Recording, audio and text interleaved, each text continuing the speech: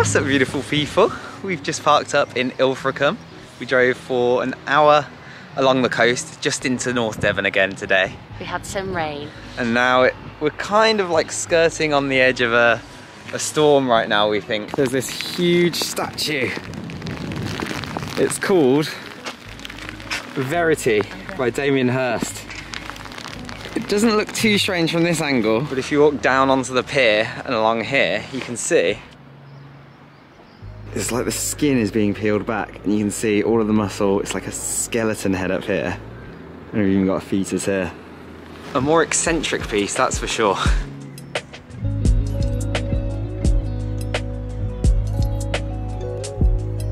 Our first rainy day. The rain's coming down. We're gonna go find a coffee.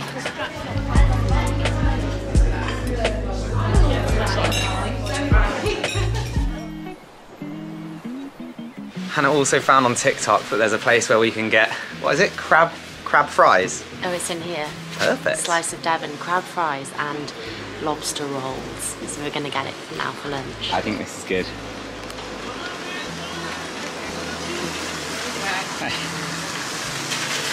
Please, could we have one lobster roll and one crab loaded fries? Would you say that's enough for two? Or would you say to get something else as well? What else do you want to get? Calamari maybe. Yeah, we'll get a calamari as well. Thank you. Why not? Why not? Thank you so much. Need to sit down and eat this somewhere. Look, sun's coming out. Oh, perfect. Look at this. This is what we were just under. But that sun has come out at the perfect time for an al fresco meal. So we got squid, we got crab fries, and we got the lobster roll. Let's try some of these crab chips. Yeah. Really yummy. Right by the sea. It's really good. That squid is unreal. Yum. This is nice.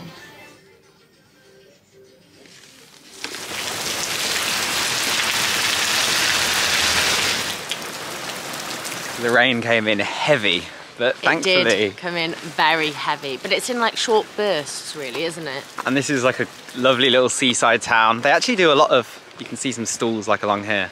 They do a lot of like boat trips out to see seals and dolphins and things. And they have like kayak trips and things like that. But because of it being like one of these nice towns, there's loads of shops for us to while away some time in. And we just bought some crabbing stuff. I'm excited to have a go, if we can. This has been on my list of things to do. I made a list of 30 things to do before I was 30, like a year ago. And this has been on that list because I have not been crabbing since I was a young boy. I'm not sure, I always had one with a hook, not a bag. Rock, paper, scissors, go. Gross. Hannah now has to put this dried, salty squid in the net bags. It's actually taken us quite a while. I say us, I couldn't tie these knots on these. I couldn't get these attached at all. Hannah did it all. It took a little while, but now we're nearly ready to go. Oh! I am so excited. I'm not sure if this is wise, because I feel like it's... We could go up. Maybe we go back up to the... I think we should go where it's a bit more constant, maybe. The tide was coming in slightly too quickly for our liking. And it was very slippery. Really, really slippery, and I am pretty clumsy. Hello! Hello! Do I have to undo this a bit more? Yeah, you want to let it like just flop right down to the bottom. I wonder if we'll get any here. We figured when the tide comes up, it'll come up and over more. And then we think there'll be more crabs over in that side. So we're just gonna, we're gonna do a practice now. What? I think it's at the bottom. It feels heavy. Is But it tugging? It was a bit, but I don't know whether it... Any crab? No. No crab. Not this time. I reckon this side is where it's at. That's what the lady in the shop said. Oh, I think it's gone. It definitely felt like I had one though. Did you? See if it's been Maybe I was nibbled. wrong. Has it had a nibble? I think so. Maybe it was the wind. Oh no. Is it heavy? No. Oh. I definitely felt cool then though. We're getting closer. Come on. We had absolutely zero luck crabbing from there. Well, actually... I've even got my crabbing hat on. How very rude. I either got caught on some seaweed or got a monster crab, so that obviously fell off before I could bring it up or even film anything. That's exactly what happened. But I'm pretty sure it was the monster crab. I'm pretty sure. Anyway, now we're going to walk on to the beach that's called Tunnels Beach. Yeah, it's like a... Oh, it's Tunnels Beaches. That's what it says on Google. You like go through a tunnel to like a Victorian beach with a bathing spot. They've made like an afternoon tea out of like sponges. Oh, I love it.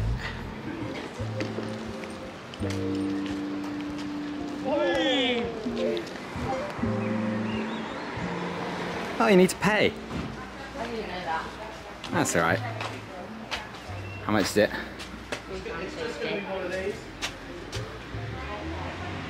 Let's do it. In 1823, a team of hundreds of Welsh miners, hand-carved through the cliffs to allow easier access to Crewcorn Cove and built 3 tidal bathing pools. Oh, nice! The Victorians used to bathe here. They had like swimming instructors and things. Oh yeah, look, here's all the old... Harry Parker, Professor Harry Parker, swimmer and instructor. Off we go.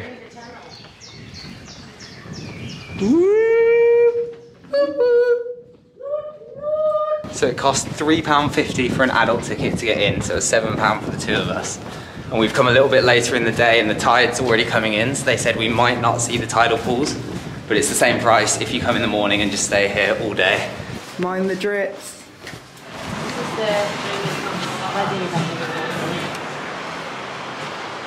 Look at that. This behind us is the wedding venue. It's like open for teas and coffees when they haven't got a wedding. Big bifold doors as well. It is. Yeah, look, that would be a gorgeous venue, wouldn't it? It would be a gorgeous house, wouldn't it? It would.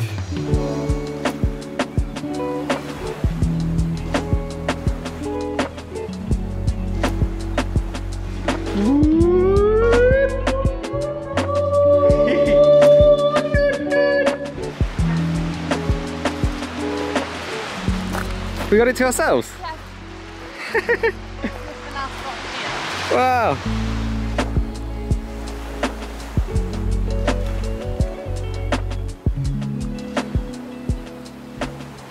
£3.50 get a private beach. Lovely. That's amazing. So, you can see here, the tide's in now, but this would be like they've made that into a rock pool, so you can just bathe there, or one of the 3 that they've got. And up here, these are the last 2 tunnels we came through, so this is the last one, and then there's the other one there.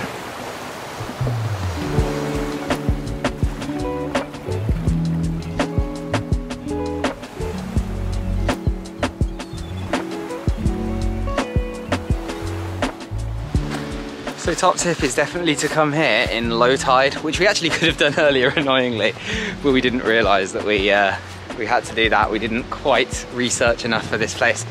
It's still a pretty awesome experience nonetheless. Considering those tunnels were carved 200 years ago, exactly.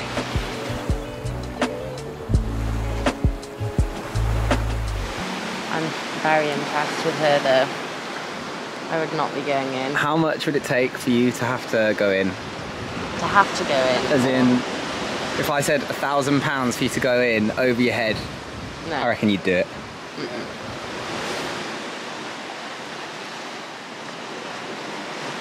Came back to the famous Porlock Weir where they have annual crabbing and fishing competitions. So we're hoping that we're going to have more luck here than we did in Ilfracombe. And that the crabs are going to be hungry.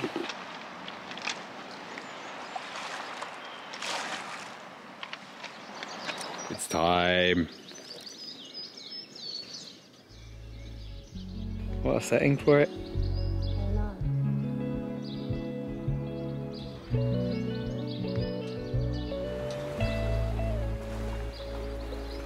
Hey, grabby, grabby, grabby, grabby.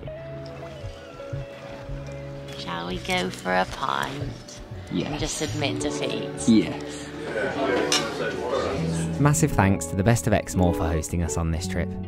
The Best of Exmoor is a local family-run business offering a huge selection of self-catering cottages in the area.